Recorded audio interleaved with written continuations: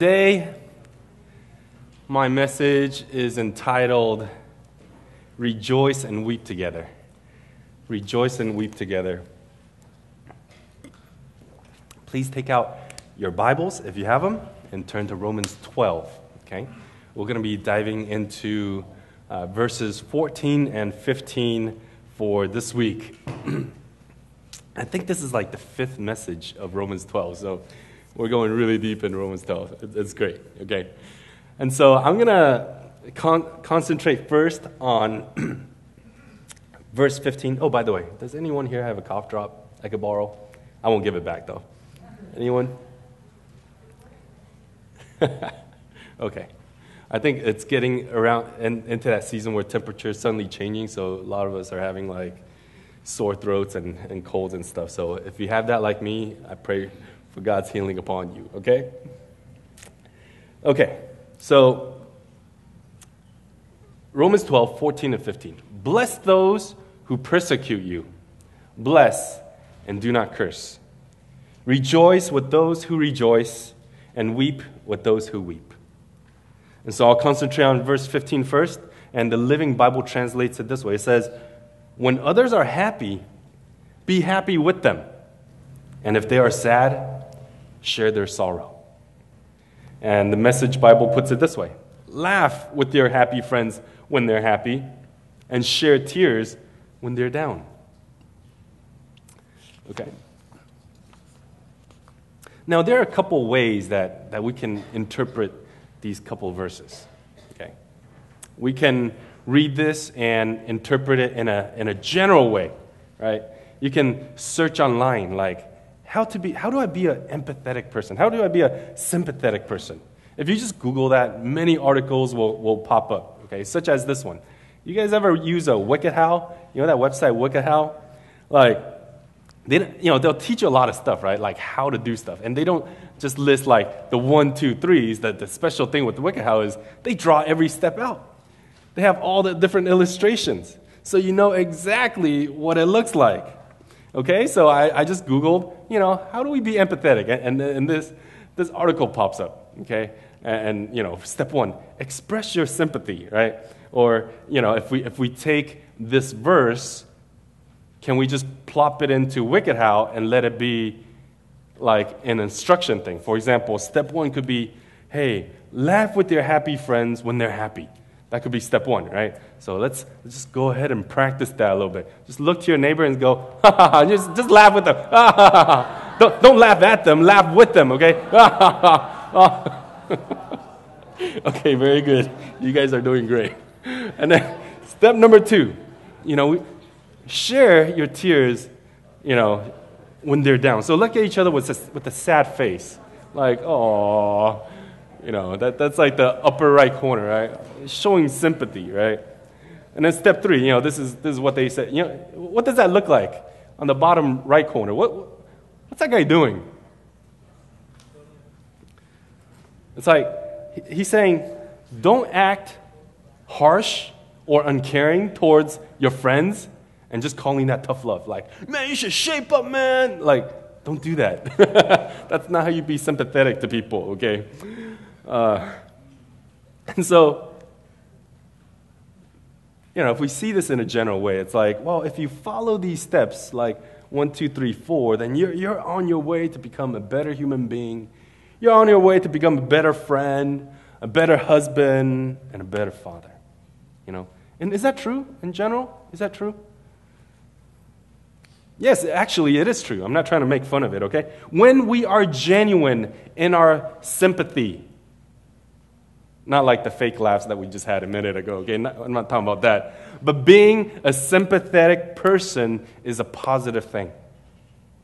All right? You can be a non-Christian, you can be a Buddhist and Hindu, and still cultivate sympathy in your life. And there are many stories of acts of compassion, of sympathetic acts of charity from the world outside of the Christian faith. Okay, we'll find that in the church, and we'll find that outside of the church. And that can happen because all men and women and boys and girls we are made in God's image as human beings. And God is a God of compassion, a God who shows great sympathy towards his children. And so all humans are made in the image of God, in his likeness. And so therefore, human beings in general, we value compassion, we value sympathy, right? And these are good things that the good Lord has bestowed upon all of humanity. And in theology, we call that common grace. We call this term common grace. Why is it common grace? Because it is the grace of God that is common to all of mankind. To all of mankind. Okay, so that's common grace. The Bible says in Matthew 5:45 that he causes his sun, the sun, to rise on the evil and the good. What does that mean? The sun shines on the evil and the good. The sun represents a good thing, a blessing, right? And so God causes the sun to rise on the good and the bad. That's common grace. All right, good things happen to everyone. And in the same way, God's character also reflects upon his creation. And so whether they are saved or not saved, we reflect those characters and we value those things. So for example, non-believers can donate to World Vision. And they can sponsor hungry children. Or they'll write out a check for their family because they have a financial need. They'll write out that check. They can rejoice also with those who rejoice, maybe because, I don't know, maybe they just bought a Mustang or something, and they're like, hey, you got a Mustang, I'm happy for you. Okay. Or they can weep with those who weep. Like if a family member passed away, it's in our human nature to weep with those who weep when someone passes away.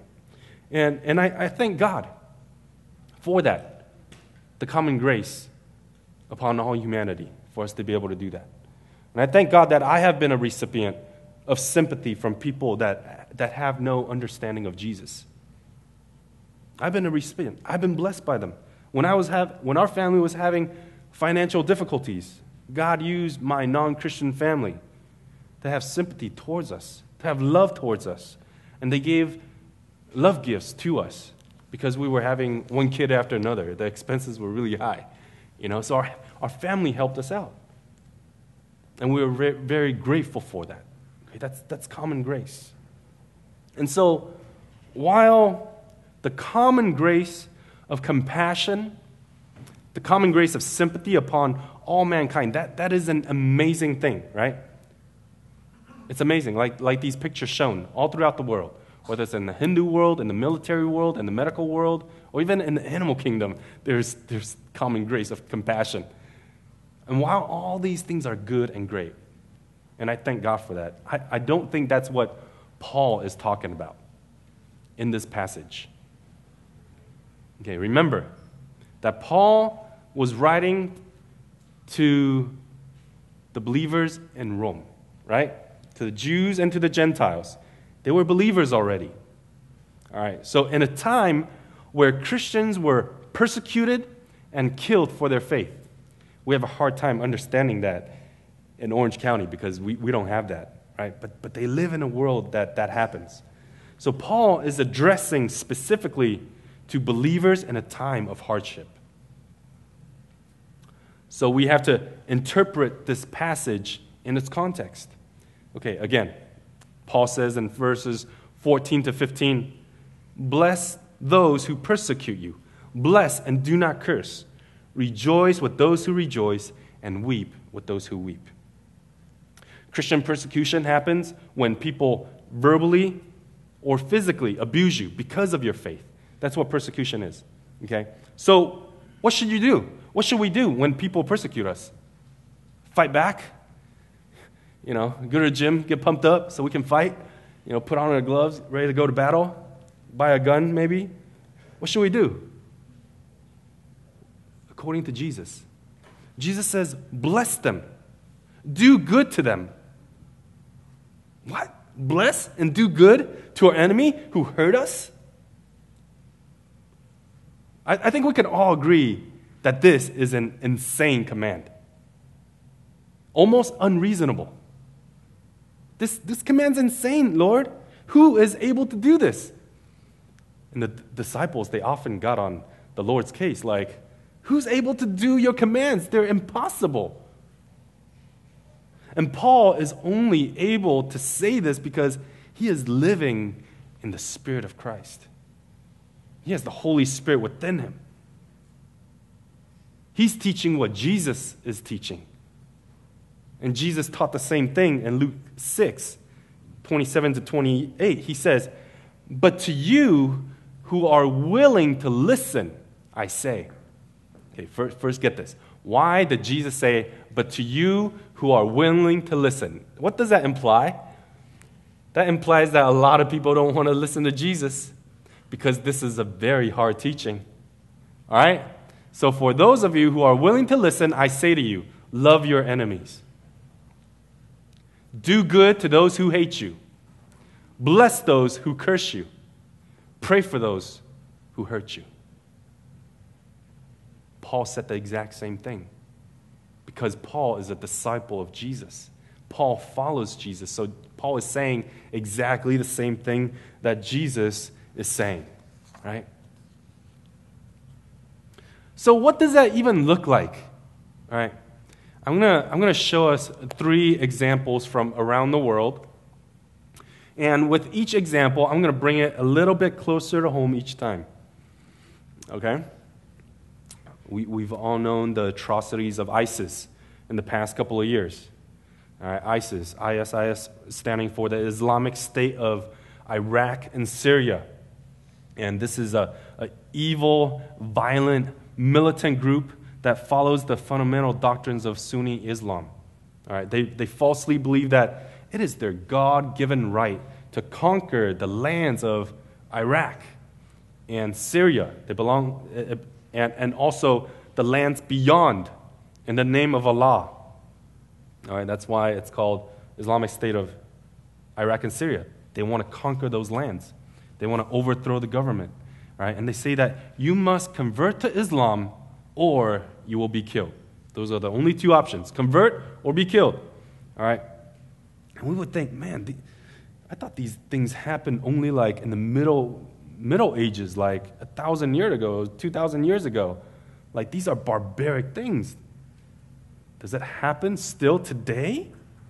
Yeah, literally it happens today. Like literally today, ISIS soldiers will capture Christians and force them to convert or they will kill them. So you see the Christians in the Middle East right now, they live a very different life than we do here in OC, right? There's no such thing as a lukewarm Christian there. There's no such thing. All right? You're either a serious follower of Jesus or you're not. There is no middle ground. There are no Sunday Christians, all right? To say, I follow Jesus in the Middle East means that you're saying, I'm willing to die for my belief. I'm willing to die for Jesus. Okay. So I want to tell a story of this 10-year-old girl. Her name is Miriam. And she's from Mosul, Iraq. All right. Her family fled their homes last July with hundreds of thousands of other refugees, other Christians. And they found safety in a refugee camp. All right. And so there was this journalist from a TV station called SAT7 Kids, which is a Christian children's station in Iraq. Can you believe that? It's pretty amazing, right? So they have that station, and so the journalist visited this refugee camp, and they got connected to Miriam because she loves watching the Christian television program in Iraq, all right? And so when asked about what she thinks about the persecution of ISIS, her first response was, well, I praise God for not allowing ISIS to kill them because they did actually escape out of the territory. And then the journalist asked her again about her feelings towards those who forced her to flee from her home. Basically, how do you feel about the ISIS soldiers? And she said this. She said, I will only ask God to forgive them.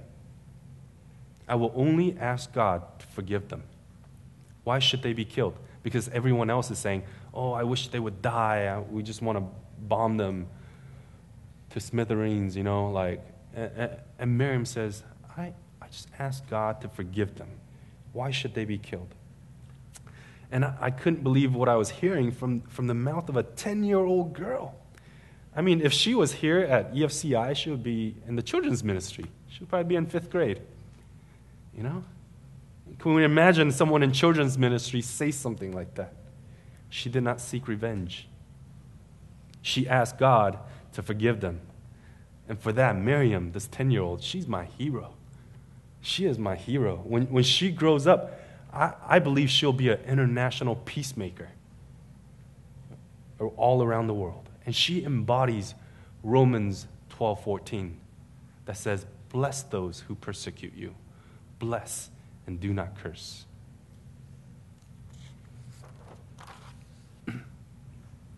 Here's my second example of Romans 12:14, which hits closer to home because this happened on American soil. Last year, there was a horrific event that we all saw in the news, the Charleston church shooting in North Carolina. It was a mass shooting that took place in this church called Emmanuel African Methodist Episcopal Church in downtown Charleston, South Carolina. And this was on June 17th of 2015. And it was during a prayer meeting, a prayer service, all right? 9 African-American Christians, they were praying in the church.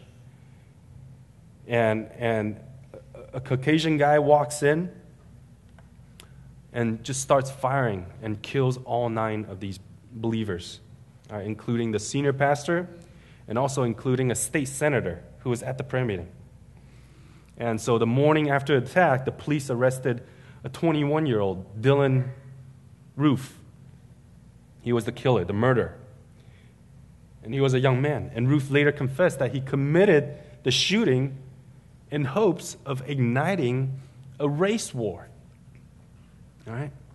Dylan was a white supremacist. He believed that all races were inferior to the white people, kind of like in Hitler's days, right? And he targeted unarmed black Christians at a prayer meeting. And it's hard to find a more despicable act than this by a human being. And I can say it's probably true for the majority of the public that with every fiber of our being, we want to hate this guy. We want him to get beaten in prison. We want to see him get executed, right? And in his court appearance, when he went to court and there's a judge, the relatives of the victim, they can actually line up and they have a chance to say something to the killer. The killer is behind bars on a TV screen. So what's expected is that the families, they can rebuke him, they can condemn him, as we would expect from all the pain that he has caused and all these families. All right? But this is what happened, to everyone's shocking amazement. The Washington Post states it like this: one by one, those who choose to speak at a bond hearing did not turn to anger. Instead, while he remained impassive, like while Dylan was emotionless, no emotions, showing no signs of regret, no signs of remorse, these black believers' families, they offered him forgiveness and said they were praying for his soul, even as they described the pain of their losses. "I forgive you," said the daughter of a 70-year-old Ethel Lance, saying at the hearing, her voice breaking with emotion. She said to the killer, "You took something very precious from me. I will never talk to her again. I will never, ever hold her again. But I forgive you and have mercy on your soul." I couldn't believe what I was hearing when I saw this. I'm like, what? They have the capacity to forgive this guy? Time magazine did an article on this, asking a very heavy question. What does it take to forgive a killer? Think about it. What does it take to forgive a killer? I say it takes nothing less than a supernatural miracle. There is no way in our natural mind that we can forgive someone who kills our family. There's just no way. In human terms, there is absolutely no way. It takes a supernatural indwelling of the Spirit of Christ, of the suffering Christ in our body, and being able to carry the intentional obedience to carry our cross on a daily basis. And when I say carrying our cross, it means being willing to suffer for the sake of the gospel. Outside of these two truths, there is no way. It is impossible to forgive. Okay? But they did it. The black Christians at this church, they did it. They are my heroes. I have so much to learn from them. I don't know if I have the capacity to do that if it happened to my own family. Third example, and this is going to... Okay. My third example of Romans 12:14, this is going to hit very close to home for many of us at this church. Okay? And this is what I want to talk about. I want to talk about how Taiwanese American Christians view and treat mainland Chinese people. Ooh, okay. This is a real taboo subject in the EFC churches at large. I might get in trouble for talking about this, but I have to talk about it because it is dear to my heart. And it is worth whatever the consequences that I may face later on at the staff meeting, all right? But I want to make a very clear distinction here. I'm not talking about politics. I'm not into politics. I'm not expressing my personal opinions on the political state of Taiwan and China. I'll leave that to the political experts. I'm not a politician. I'm no expert, okay? But I am a pastor. And so I want to talk about how the gospel affects us as a Christian people. I'm talking about the Chinese people. I'm talking about the Taiwanese people. The people who are made in the image of God. Like so many of you, I was raised in a Taiwanese home. We speak Taiwanese at home. We don't even speak Mandarin at home. If I speak Mandarin at home, it would just seem really awkward. All right? We are taught, I was taught by my parents to identify ourselves as Taiwanese, not Chinese. And as a kid, I really didn't understand why. I didn't know why, okay? And when I was filling out the forms for whatever, legal document, they would always have, choose your race or ethnicity, right? And if it only had American, Black, Mexican, Chinese, or Asian, or Chinese, I'm not any of those. No, I would check other and put Taiwanese. Because I'm not Chinese, I'm Taiwanese. That's how I was raised. All right? And it was only later that I found out why our family was so against identifying ourselves as Chinese. And it was because of war and the effects of war. You see, from roughly 1927 to 1950, there was a major civil war. For those of you who are born here, you're about to have a history lesson, all right? For the older ones, you guys know this already, but I'm speaking to the younger ones, all right? From 1927 to 1950, there was a major civil war in China, all right, between the communists and the KMT Kuomintang nationalists. And so it was a war between Chairman Mao Zedong and between General Chiang Kai-shek, all right? And so the KMT army, they were losing the war. And so they retreated from China to Taiwan to regroup, all right? And in that process, the army needed a lot of resources to fight the communists. And so they took a lot of land, they took a lot of food supplies, and they even took people from the local Taiwanese people. And laws were passed by force. All right, and the locals had to obey, had to submit. And this actually affected my family in a very, very personal way. Because when the KMT soldiers came to Taiwan, most of my great-grandparents' land, they owned farmland. They were confiscated because it was turned into military land. And our family was left with almost nothing. All right. Well, here's the kicker. One of the KMT soldiers tried to get with one of my great aunts. I didn't know her. I hear stories from my family. All right. He tried to get with my great aunt without her consent, if you know what I mean. All right. My grandmother, at that time, tried to stop him. And the soldier shot my grandma right in the stomach. And the thing was, my grandma was pregnant at the time. Well, who was in my grandmother's stomach? It was my mother. It was my mom. Luckily, both my grandma and my mom survived. She was born early, 2 months early. My grandma didn't even know if she would make it. So she didn't even register her birthday because she thought, well, she's born premature, so she might not make it, so we don't have to register, you know. So I always get confused. I'm like, Mom, when's your birthday? Well, my real birthday or my registered birthday? You know, and then there's also the lunar calendar and then also the regular calendars. I'm like, Mom, you got 4 birthdays. I can't keep up with this. I have no idea when your birthday is, right? And so they both survived. Or I would not be standing here, obviously, you know. Some of you are like, did she make it? Did she make it? Yes, she did make it, all right? I'm standing here. She did make it, all right? And this is the reason why our family didn't identify ourselves as Chinese. Because our family saw the mainlanders as our enemies.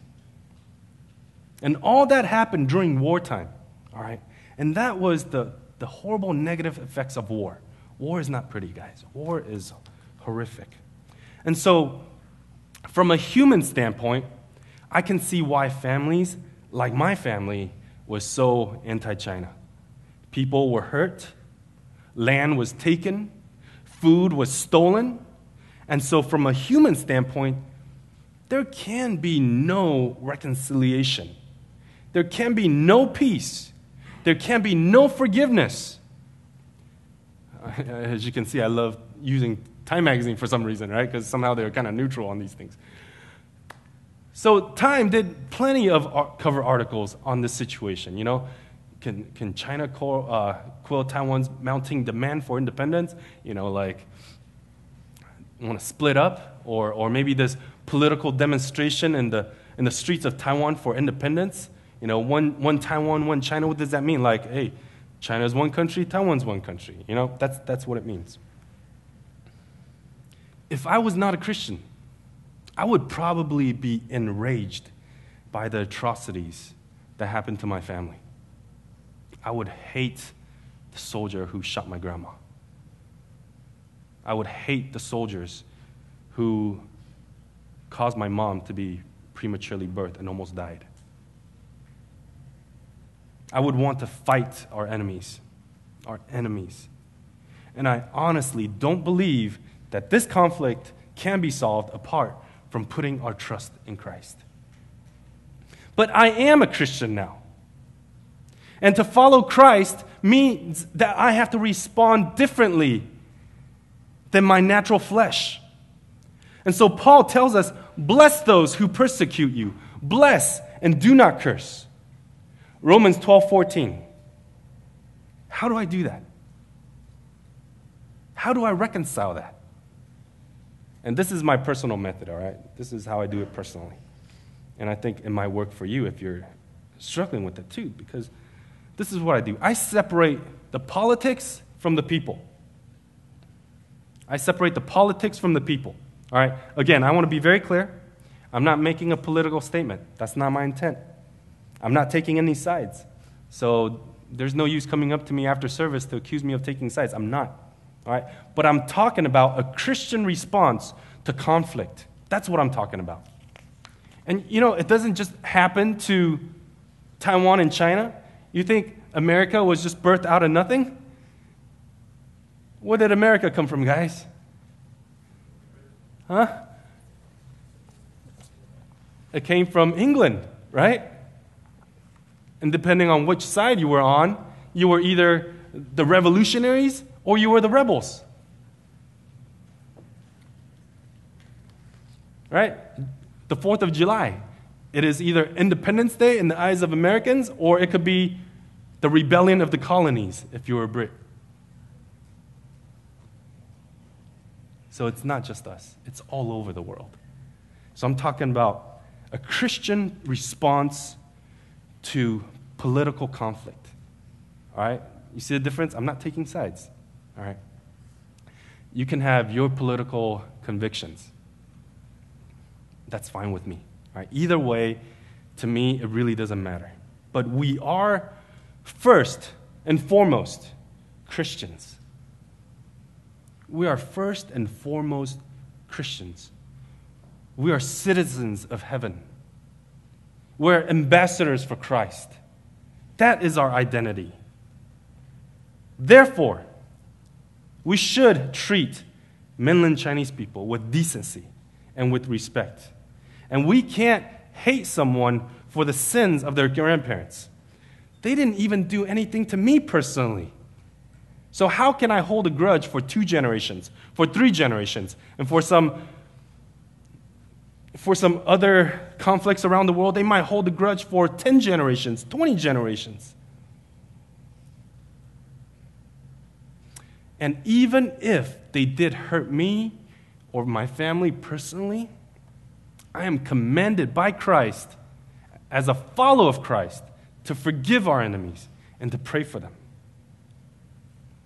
Furthermore, we ought to walk the extra mile to extend our hand to them through the sharing of the gospel. We should care about their souls. We should welcome them into our EFC churches and break bread together, have fellowship together, so that they can put their trust in Christ, who can really save them and give them eternal hope, much more than any political system that we put our hopes in. As Christians, would you not agree that our hope in Christ is greater than any of our hope in a political system? Whether you're Democratic, Republican, Independent, blue, red, green, is Christ not greater than that?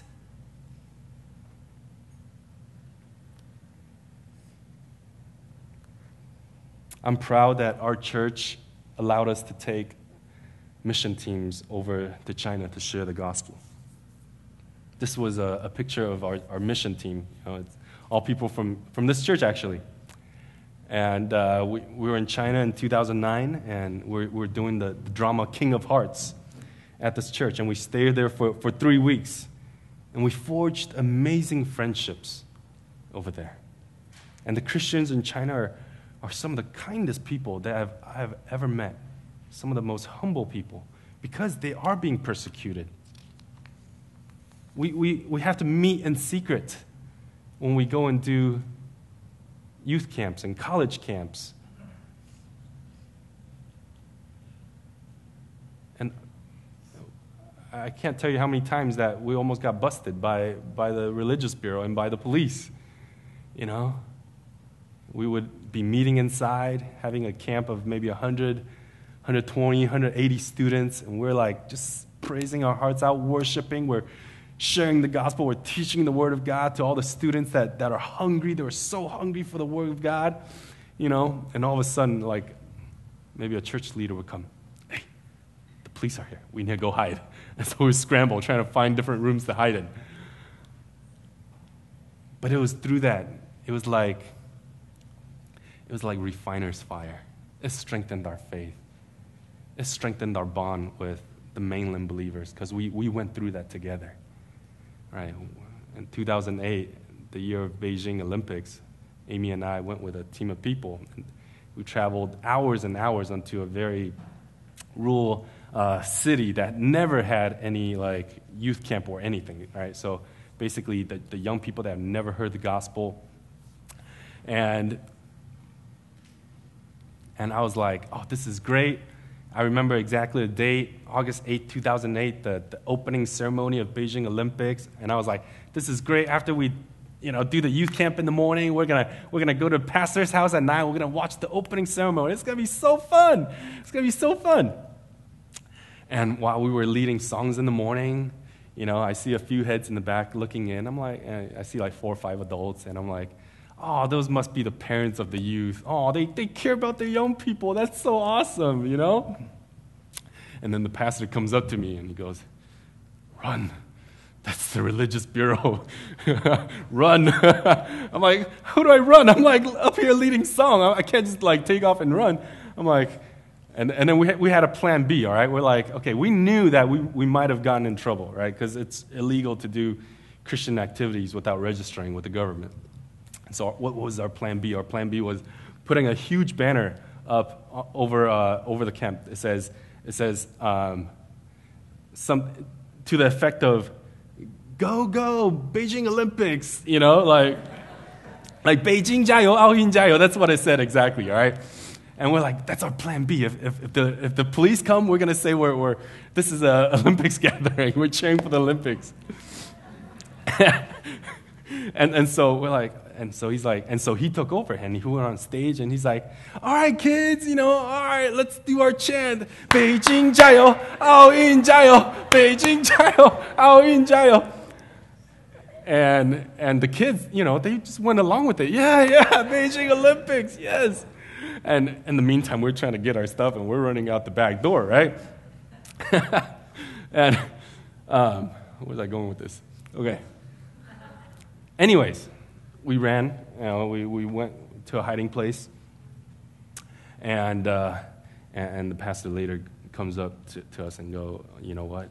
They're gonna shut us down if we don't get you guys out of here. They know you guys are foreigners, meaning that you guys are Southern Chinese. They thought we were Southern Chinese. They're like, they look. Their skin's too white, and their hair's too long. They must be from the South. They can't come up north here to preach the gospel, I'm like, oh, luckily they didn't know we were from America. That church would have been shut down right there. They're like, get those Southerners out of here, And so we went, and we're like, so we were refugees on the run. We hopped in our car and we drove 6 hours or 8 hours back to Beijing, back to our home base. And so we kind of knew what it was like being refugees, actually. And I was like, oh, man, this is a bad day. This is a very bad day. I'm missing the opening ceremony, and we're refugees on the run, But all in all, we were still kept relatively safe, Was it worth it? Being busted? I would say, yeah, it was really worth it. Because, and if I had the chance to do it again, I would do it all over again. In fact, we've done it many, many times. 7 years in a row, 8 years in a row. Despite the dangers. Because we value the eternal life of these college students more than our political differences, more than just whatever different things that we believe in. It doesn't matter. Because as Christians, we should care about each other's souls. The gospel should come first. No, yeah, this one. Galatians 3:28 says, there is neither Jew nor Gentile, neither slave nor free, nor is there male and female, for you are all one in Christ. This is what Paul said to the Galatians church.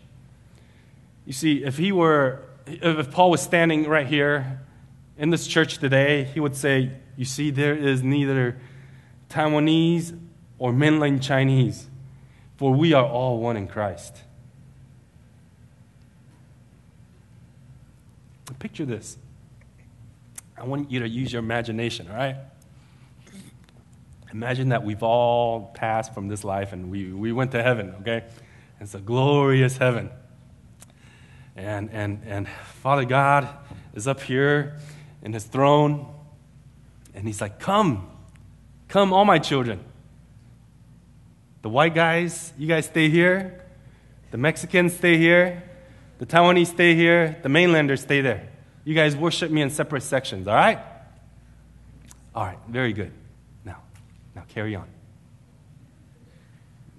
Do you think that would happen in heaven?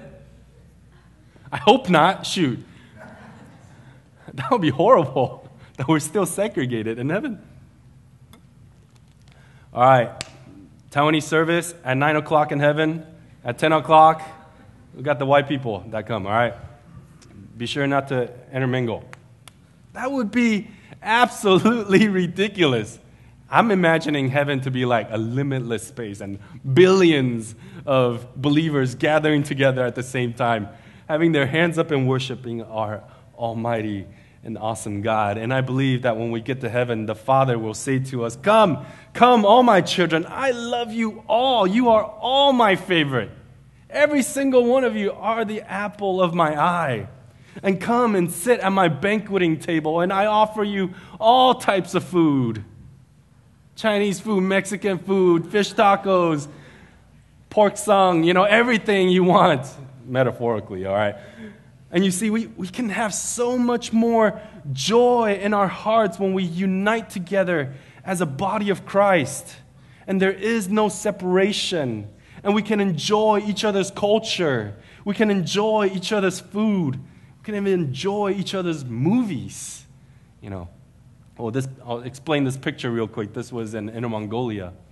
And our team was made of Taiwanese Americans and mainland Americans. And we're going to China and we're ministering to the college students and the young adults, and we're just praying together, and we have just become really good friends. I even stay in contact with them through social media.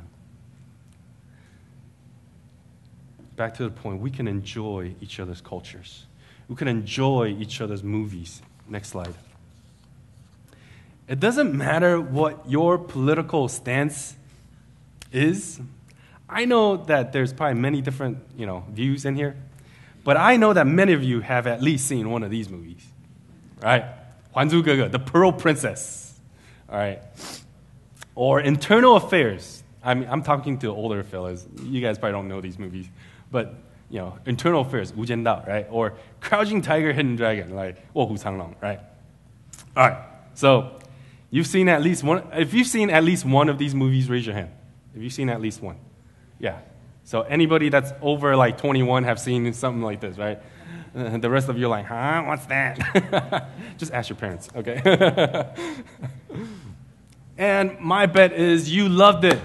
You watched it and you loved it just like I did, all right? And guess what?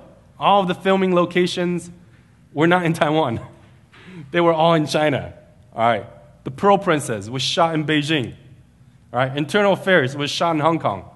Crouching Tiger, Hidden Dragon, it was shot in Anhui and Xinjiang. All right.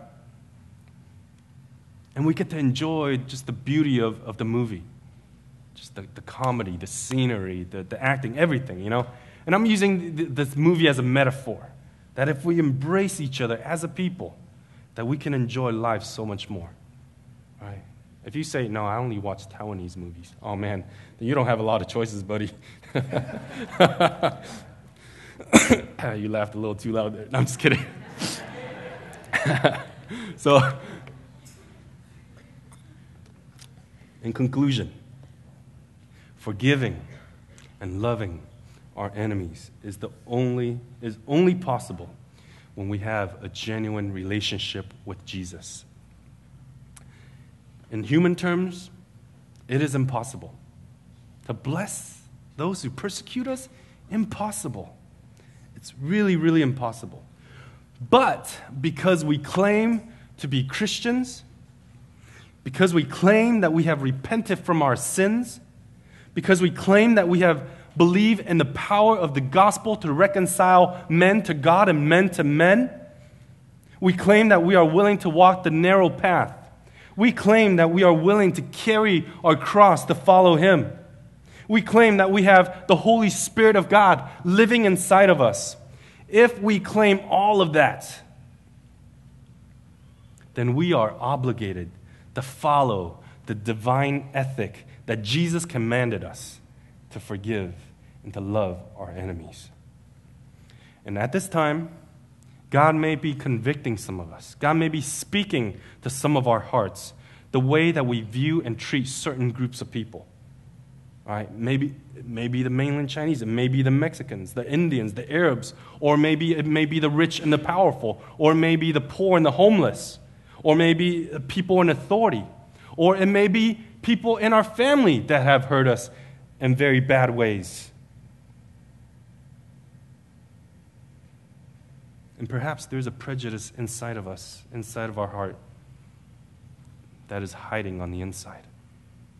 But God sees it all, and He wants to transform our hearts to be more like Jesus. And this is where we come humbly before God.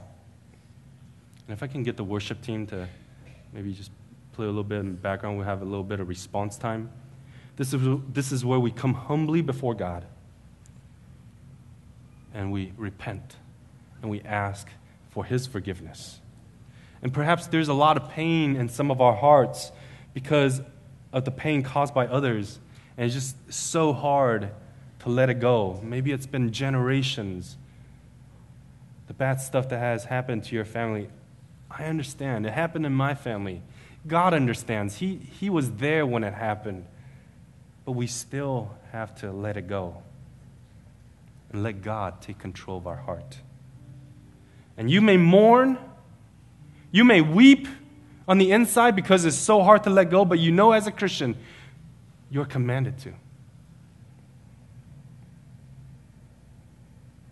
And if you mourn and if you weep on the inside, we will weep with you as a family of God. We will live out Romans 12:15 together with you. And the Bible promises in Psalm 35 that weeping may last through the night, but joy comes with the morning. Once we weep and turn from our ways, and we turn to God, there will be a newfound joy that will fill our lives in the morning. And when this happens, when there's that great breakthrough in your life, we will rejoice with you as a church family.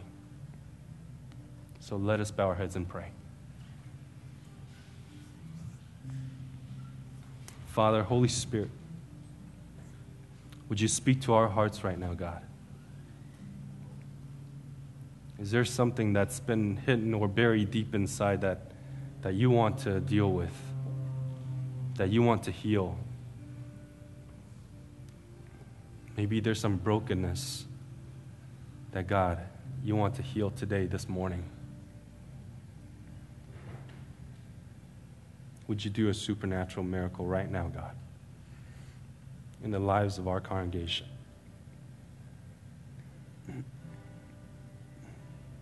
Just take a minute to respond to God right now in silence.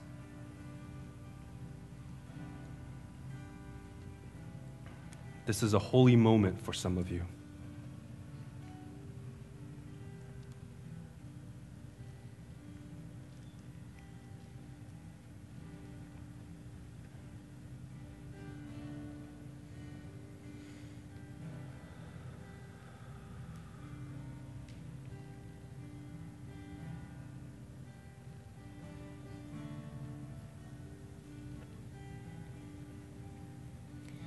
And with every head bow, I want to make an invitation to you. I invite those who want to respond to God, to His word today, to raise your hand right now because I want to pray for you. If you want to forgive your enemy, forgive those who have hurt you, persecuted you, abused you,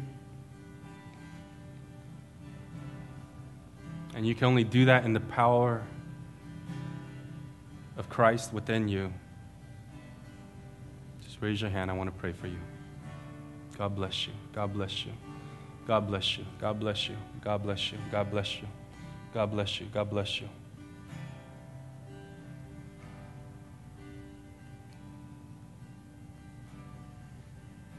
we will weep with you and we will rejoice with you as a church family. You are not alone. Heavenly Father, we come before you and you see our hearts, God. And I know that you are doing a refining work in our lives, that we can walk more and more like you, God, that we can forgive those who have hurt us, that we can bless those who persecuted us, and that we can rejoice and weep with one another as a big family in Christ. I pray for those who have responded to your message today, God. I pray that you would do a mighty work in their hearts even now, God, that you would release your spirit of healing upon them.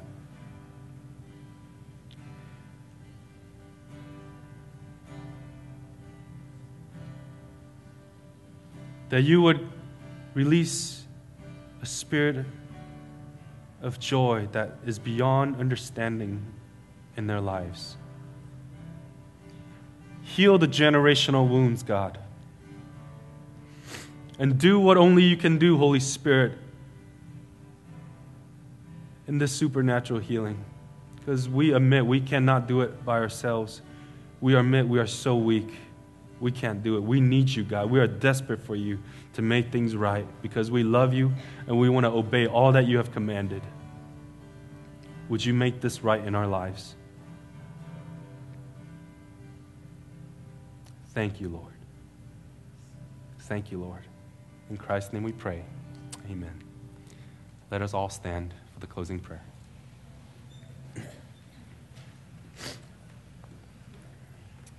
May the Lord bless you and protect you.